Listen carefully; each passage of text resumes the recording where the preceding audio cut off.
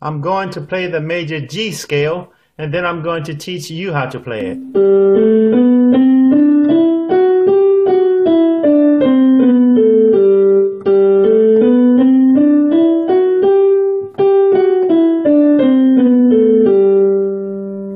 Okay, we're going to start off by giving the fingers to the hands some numbers. On the left hand, this is finger 1, 2, 3, 4, 5. On the right hand, this is finger 1, 2, 3, 4, 5. This is middle C. We're going to move up to the G. And here's how we play it. It's going to go G, A, B, C. As you notice, finger number 1 is tucked under. So it's going to go from tuck under to the C, D, E, F sharp, okay, G. Again, G, A, B, C, finger number 1 up under finger number 3 to C, D, E, F sharp, G. Okay, now to bring that pattern down, it would go G, F sharp, E, D, C. Finger number 3 is going to cross over finger number 1 to actually go to the B, A, G.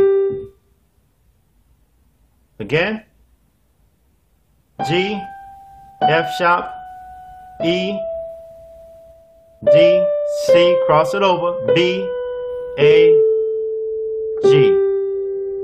Okay, we're going to do the same thing for the left hand. It's just going to be 1 octave down from where we played the right hand. So we're going to put finger number 5 on the G, and it's going to go like this: G, A, B, C, D, crossing finger number 3 over to the E, F sharp, G.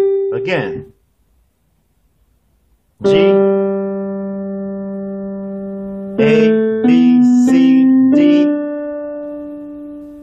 E, F sharp, G.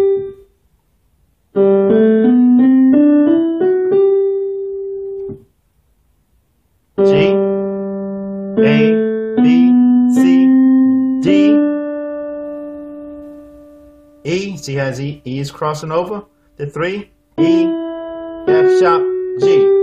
Now to bring that pattern down, it's going to go G, F sharp, E, and finger number 1 to the D, C, B, A, G. Again, gonna bring it down again. It's gonna go G, F sharp, E.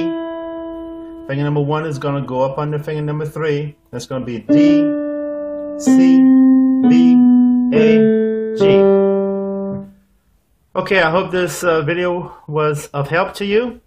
And if you put in the practice, you have the patience, and you're persistent with it, you will master this scale. So until the next time, have a great life.